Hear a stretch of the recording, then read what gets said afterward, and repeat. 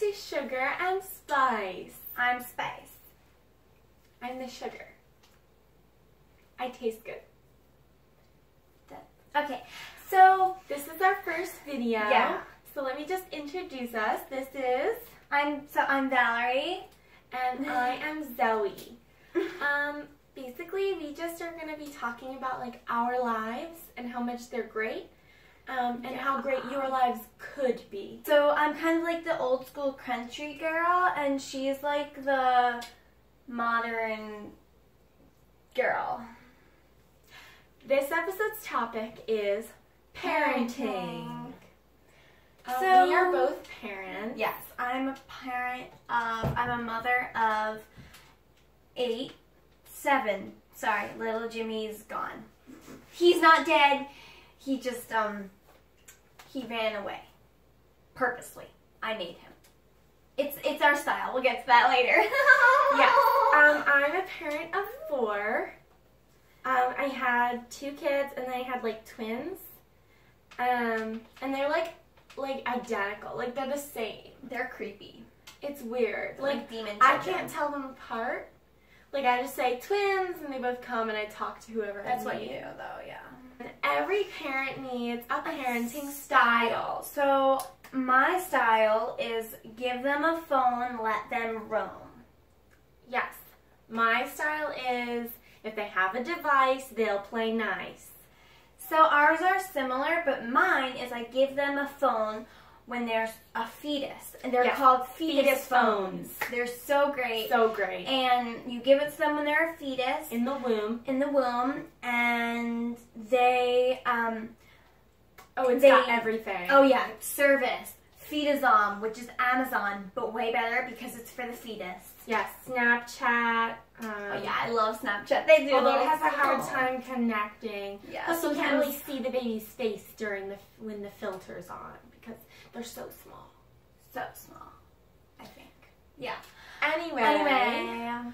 My style is basically I give them a device and then I get as far away as possible so I don't have to like see them ever. But my style is I give them a phone or like the fetus phone and then I let them go. Like I make them run away. And then if they come back, you get to keep the child. And if they don't, like little Jimmy. I'm so sorry. I know. Oh my god. I know. Like little Jimmy, I won't get to keep him. 8 kids would be a handful though. So 7's enough. So as we said before, she lives out sort of further into like the country area. Yeah, my closest neighbor is 7 miles away. Yeah. And I live in the suburbs. Living in the suburbs is great. I love it. I get to live in a neighborhood with all the houses looking the same outside of a city that I don't care about. No one cares about it. Yeah. And so it's super great to live in my neighborhood because you get to see all these diverse families that are all white and look exactly like me. So, yeah.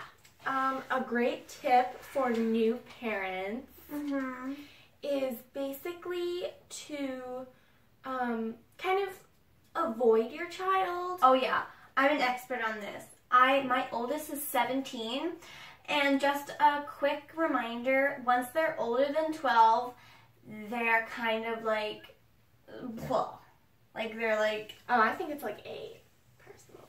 Yeah, well, like, a lot of people say 12, but like, sometimes 10. Like, my oldest, Ivy, she got boring after 12. She was like talking about politics and like all this little... I know, once they start to develop their own opinions, it's like, ugh. You know, like, be my anymore. child. I don't care, like, what you think. Right. But children are so great. We love our kids. We love them. They're like everything to me. Everything to me, too. Except, like, also my husband.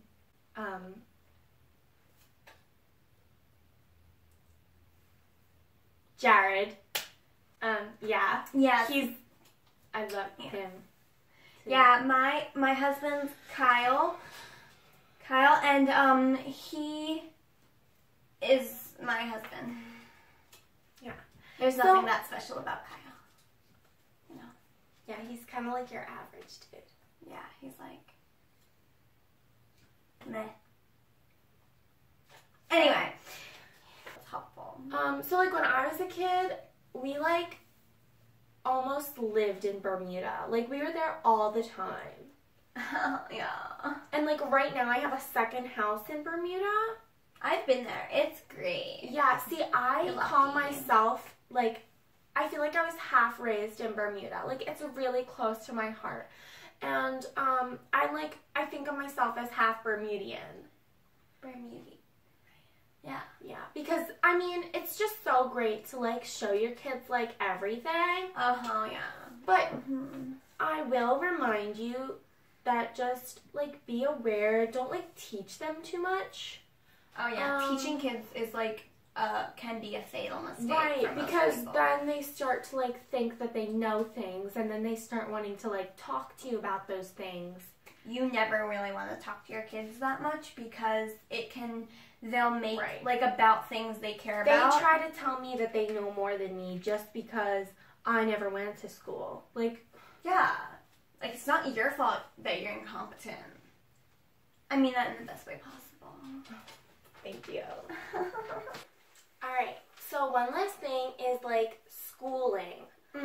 So when your kids are little, you want to get them into the best preschool, which is Lily Pads. It's amazing. Yeah. I love it. All my kids, except for Ivy. Ivy's kind of like the dull one. She's the worst. She's really boring. But she's nice. Not really. Anyway, yeah, she didn't go to Lily Pads, which sucks for her because Lily Pads is the best. Lily Pads is the best. So I went there when I was a kid. I didn't. But I didn't have a choice. I didn't really live here when I was a kid. I moved. Anyway, yeah. I missed out. My prayers go to you. Thank you. Anyway, so yeah, Lily Pads is great. They like give them like food sometimes and other things. And then when they get older, colleges. Yes. Obviously, we pay for the college because we're so wealthy. they've become really dependent on us for some reason. No. Yeah. So yours is 17, right, Ivy? Yes. Ivy. And she is thinking about college, right? Yeah, she's thinking about it, but I don't even know if I want her to go to college. She's so boring already. Getting an education will just make her like the worst ever. Right, yeah. Oh, and friends. When they get into like schools, yes. the God, friends, they have friends. the friends Like are the what? worst. Ivy's friends are at my house all the time, and I'm like, I have 4 stories, and like it's like huge. But even though I never see her, like, cause they're all the way in like away from me, cause I make them. I still can hear them sometimes. And it's so annoying. Loud. She thinks that she can just take anything from my fridge. And like Lindsay, my oldest, she's 14. She has like her friend over a lot, right? And they like have sleepovers. So the one time they like had this was like a month ago. They had a sleepover that was like a 2-day sleepover. Like, Those are the worst. And I'm pretty sure this girl is still in my house. No. She's been there for over a month. That's worse than those twins. I can't find her, but I hear her. Like, in the rafters. That's disgusting. Creepy. I know. That is Lindsay's disgusting. being very secretive about it. Weird. Yeah, like friends are the worst. Yeah. Not my friends, because my friends are so close. But, yeah, I would just say make your child avoid any other people so you don't have to deal with them. I know. That's what I did for Jasper. He's a weirdo. Yeah. But okay, you guys, thank you so much for watching, and I hope that, like, you can, like, do some of the stuff, yeah, that we did. So, Have a great rest of your day, everyone. Yeah. And remember, sugar and spice makes everything nice. Okay. Bye. Thank you, guys. Make sure you hit that notification button, bell thing, or whatever, and like, subscribe. And like do the liking and the sharing and the commenting. Yeah, do all that. Bye. Bye, guys. Oh, I don't think I got it. Wait, okay.